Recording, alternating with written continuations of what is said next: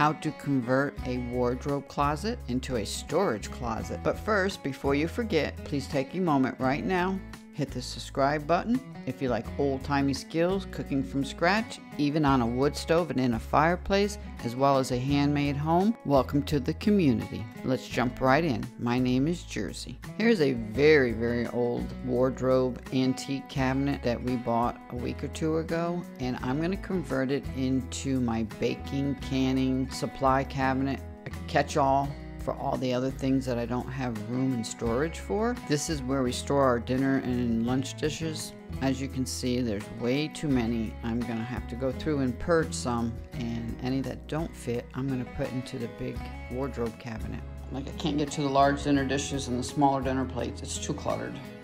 In this cabinet, the very first one on the left, that will hold my canning supplies and materials. All the shelving was already there. The other two cabinets, we are going to make our own shelving. But I'm going to use this mostly for holding my regular canning, not my UV. I have a separate cabinet just for my UV. And then this one, I'm going to keep that top shelf, remove that bar, and cleats and hardware inside. I'll reuse them somewhere else, but I'm going to put just as many shelves over here that was in the first cabinet. Was the end wardrobe. I'm going to keep the top two shelves exactly the way they are, remove the wire bar again. Before I begin any project, I usually go get a basket like this that I got for 55 cents with a little glass holder insert that I got for 40 cents. That will hold the nails and the screws and stuff, and I keep them all together until I'm done. And I have a heavy duty plastic parts bag that I labeled for the screws that go with the cabinet pulls that we're taking off. Keep everything together. If I was putting these back on, I would keep the screws and nuts with each one, but since I am saving them for another project down the road, it doesn't matter where they go.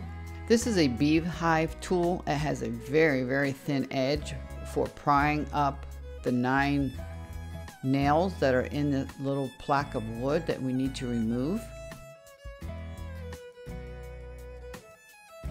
All the hardware is completely off, and this used to have a lock on it. It doesn't any longer. So we removed the nails and the screws.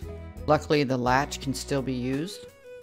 The hooks we took off are really super heavy and nice. They have the letter S on them. I'm going to reuse them somewhere else in the house. And this is a heavy duty basket that I keep over to the shop. It holds hardware, handles, things that I can use for cabinets or hanging on the wall. So I put them all over to the right hand side, and then I put the bag behind it with the screws, which really doesn't matter, but I just kept them all together. So if I want to reuse them again on another project, I will have them all in one place. And I don't like the bright white of this because Ray had to cut the tongue off. These were tongue and groove paneling from the cabin that we tore down. So I'm going to try to blend it, and I don't feel like going out. This is shoe polish from the Dollar Tree. That's what I use for my gourds. Got my nitrate glove on. And just rub it on and rub it off. As long as it tones down the shininess of it, that's all I care. I just don't want it bright. And this wood actually is like a gray black charcoal light. It's looking better already. I just don't want to open the cabinet and have stark, bright, new, freshly cut wood. So for now, this will suffice. As you can tell, it's a lot better than that one. See the difference already on the two? So I'm going to do them all, and I'll come back and take a picture. There, I made the camera a little darker so you can see how the black blends very well. All the shelves have been installed from recycled lumber from our cabin that we tore down. Same thing over here.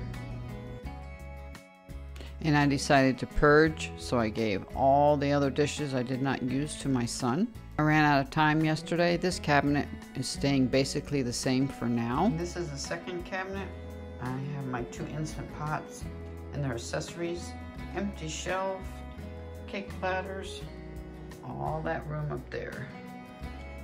I better get filling it because I told hubby I really needed this cabinet. So I'll probably move some of my kitchen items in here. And then this one, I started moving my pantry containers over. I need to take that out and put it into jars. Same thing with my raw sugar and confectionery sugar. I put them into jars and store the overflow up there. One shelf is all sugars, one shelf is flour, one shelf is miscellaneous. So eventually I'll have most of my baking cabinet moved over. Hey, Mommy's girl. What are you doing? Are you helping? Yes, Miss Brianna. What do you think? And that is how I transformed this closed wardrobe into a storage cabinet.